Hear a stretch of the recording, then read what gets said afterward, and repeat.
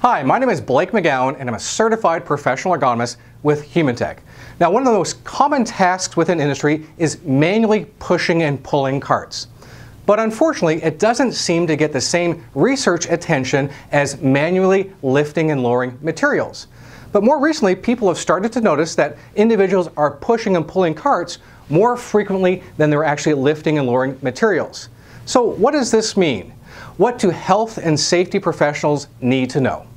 Well, in 2014, a group of researchers, including Garg, Waters, Kapelish, and Karwowski, put together a comprehensive review of manually pushing and pulling of carts.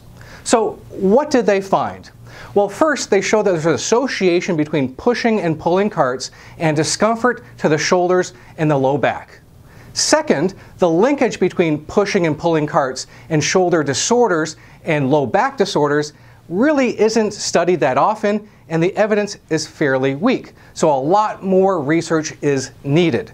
Third, the 1991 Liberty Mutual tables for push-pull forces are still a valid tool and are probably the best tool available for practitioners.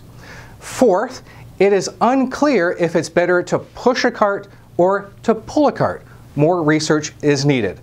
Fifth, it is unclear what the appropriate or optimal handle height is for pushing and pulling. We still need to figure out what is the optimal handle height to minimize shoulder forces as well as low back forces.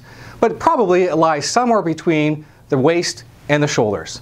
And last, there have been some new regression models developed that help us determine the acceptable push-pull forces for different handle heights, push distances, as well as frequencies. It allows us to get a lot more specific data. So what does this all mean? What's the bottom line? Well, the bottom line is that the 1991 Liberty Mutual tables for push-pull forces are still valid and they're still the best tool available for practitioners.